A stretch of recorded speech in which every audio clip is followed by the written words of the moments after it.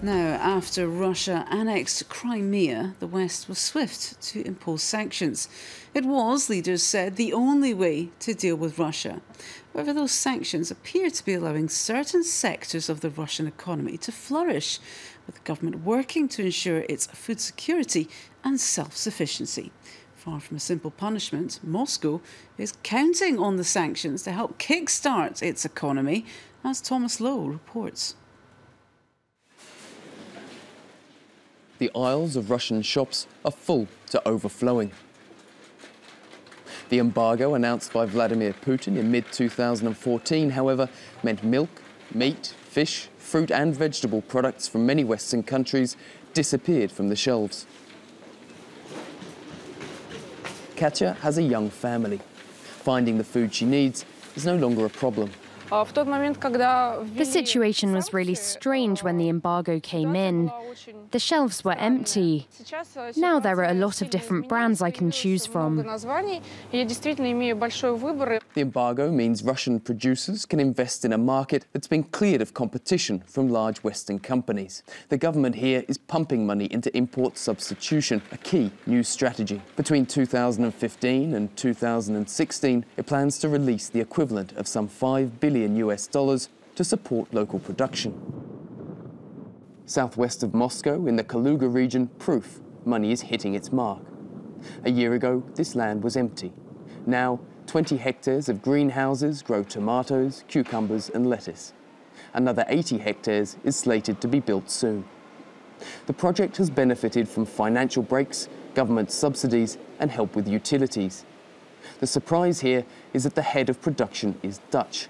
And that's because these greenhouses have incorporated cutting-edge technology from the Netherlands. This greenhouse is 6 meters high and have automatical fence and energy curtain to protect us from the cold. We symbol the sun in the winter, so we can have production in the cold winter months. The company AgroInvest uses technology from Europe because it isn't yet available on the Russian market. Russia ready also for producing their own greenhouse is now another step in the future. First, food, so you are not dependent from the import.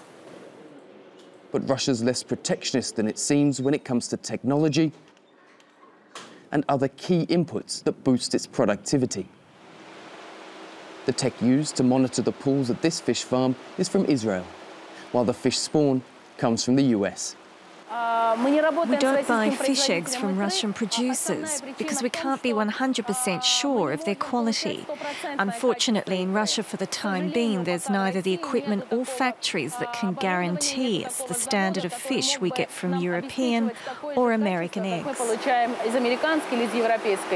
Fish imports have dropped by half since the embargo came in, and that's a blessing for producers.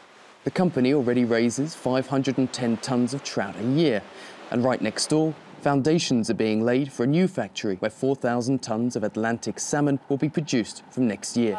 It goes without saying the embargo has boosted our development. Before we had to find and convince our clients, but now they're the ones queuing up. Like most of the agricultural producers in our country, I really hope the embargo will stay in place, at least for the next 2 or 3 years, because we have to consolidate our place on the market. The factory receives subsidies on loans provided by the state and given out by the region. But the funds don't always make it to where they're intended. The governor of the Belgorod region brought up the problem at a recent meeting with the Prime Minister. In the first quarter, we only received 1.2 billion rubles out of the 2.8 billion we were promised. The Agriculture Minister got involved. All of March, we kept asking for that money, but we were repeatedly fobbed off. They told us there's no cash, that there's no liquidity. The Finance Ministry defended itself. We give out all the necessary money to the Ministry of Agriculture. We haven't held back a single penny. We asked the Agriculture Ministry if the import substitution programme is lacking the finances it requires. It's a problem of coordination between institutions and nothing more. It was brought up at the Cabinet of Ministers. Decisions were made, and I'm sure everything will be sorted out in the next few days. But that can happen anywhere. As for the economic crisis, it presents a lot of advantages. So there's no problem with financing? No.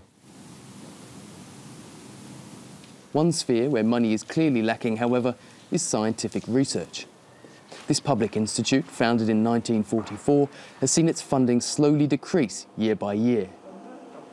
Yet it's developing techniques to make products which can no longer enter the Russian market, namely blue cheese and parmesan. Specialists at our institute have knowledge about how to control the chemical and microbiological processes that take place as cheese matures. What gives these scientists hope is that companies and farmers from across Russia are now coming to them to take part in their paid training courses. Is the mold already in there? Yes, it's in there. Do I have to put it in the ferment? Yes, I put the ferment and the mold in together at the same time. Russians love cheese, and there's not enough on the market, so people have big expectations of local producers. A niche has opened up. We want to produce, and the government's supporting it. That's why everyone's rushing to be trained. All those working in the agricultural sector have benefited from the embargo. The rush now is to become more competitive because they know that sooner or later it will be lifted.